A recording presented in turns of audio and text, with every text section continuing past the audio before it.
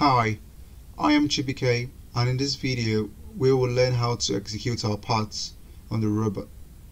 Before our parts can be executed on the robot, we will have to convert all our robot data, tool data and work object data into rapid scripts that can be executed on the robot.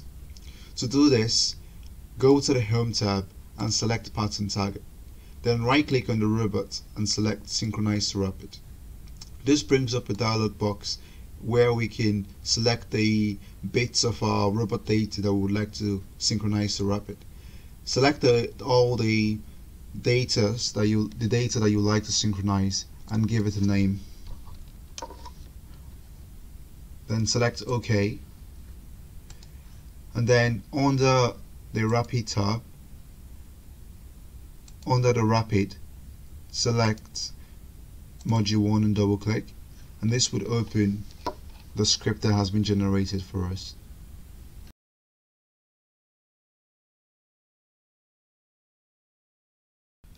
So this is Rapid, and this is a script that will run on the robot.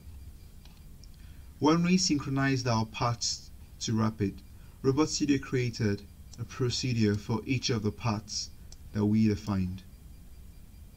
However, Rapid doesn't just run any procedure. It only starts from a procedure called main, and we will have to add this in manually.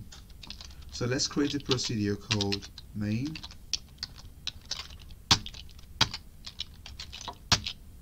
and in this procedure we can call other procedures that would like to execute when the main procedure executes.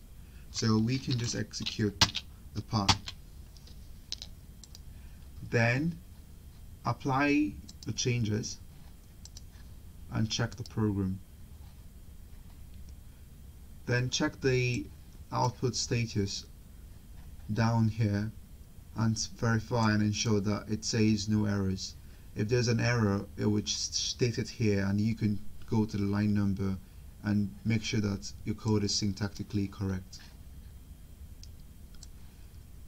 If you've gotten to the stage where you have no errors, you can select the run mode of your program. So single cycle means that the program will execute once and terminate, and if it's set to continuous, it means that the main procedure will continue to execute.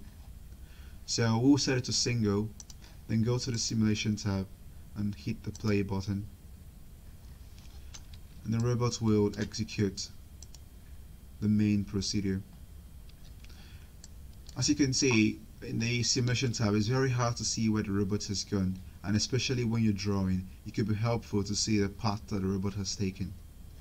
We can enable something called TCP trace, and this would trace the robot's movement so that you can see it. And that's the path we created earlier.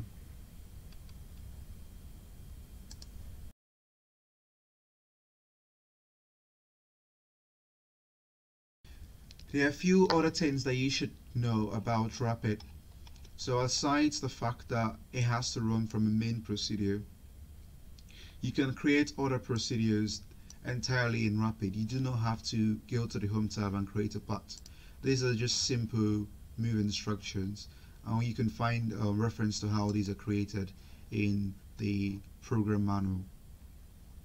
Also, ROBOTstudio has a separate folder called Calib data, and this stores the definition or description of your pen tool or whatever tool you'll be using, or if you have multiple end effectors, they'll all be stored here. And also all the work objects are defined here, and you can find the definition or description of the definition in the program manual. Also, you should be aware that this yellow arrow is called a program pointer, and this shows the current place where the next instruction that will be executed is. So you can, if you're debugging, you could use this to move to different places using the step in, step out and step over buttons in ROBOTstudio, and also on the flex pendant, which I will show you later. So when you're done with all this and you show that your project runs well in simulation, you can right click on the program and save the program. So ideally you save this to a flash drive so that you can run this on the flex pendant on the robot. But I'll save this to my computer because I'll be showing you how to do this also on my virtual flex pendant.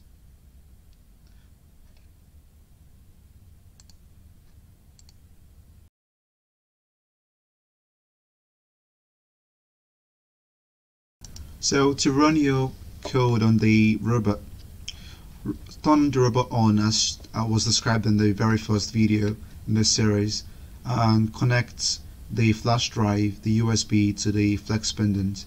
It should be located under here. Then select the program editor from the drop down menu, and then under the tasks and programs, select the file and load program. Then it will prompt you to save your previous program, but in this case I wouldn't save it because I don't need to. Then press the file back button until you get to the very root folder in the file manager, and underneath this folder you would see your USB flash drive. So then select the location where you've stored this,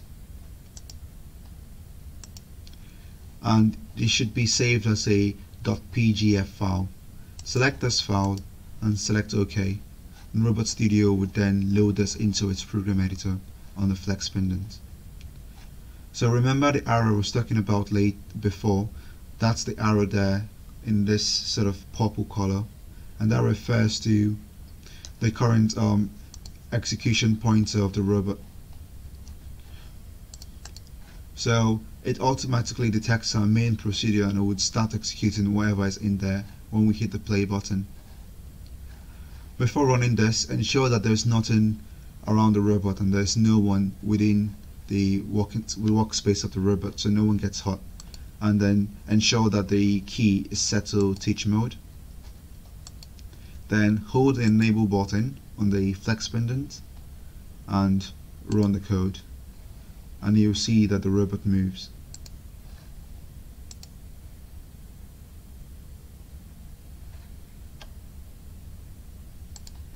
If you want to stop this, you can release the enable button or press the stop button on the flex pendant.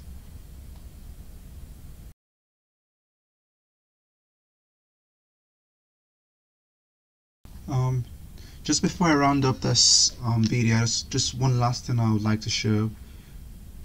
Let's say you've written your main function, your main procedure, and there's just one routine in it, but you'd like to test another one, say drawing a triangle, but you don't want to go back to ROBOTstudio to do this. You can actually do this in here in the flex pendant. So if you go to the debug mode, select the debug tab, and then you could do PP to routine. So PP stands for the program pointer, and if you click on that you can select a new routine to run. So we can select the drawing triangle routine, and this will automatically move the program pointer to that routine, and then you can press the play button and it would just execute that routine. Okay, so that will be it for this video. In the next video I'll show you how to share your project with other people. Thank you for watching.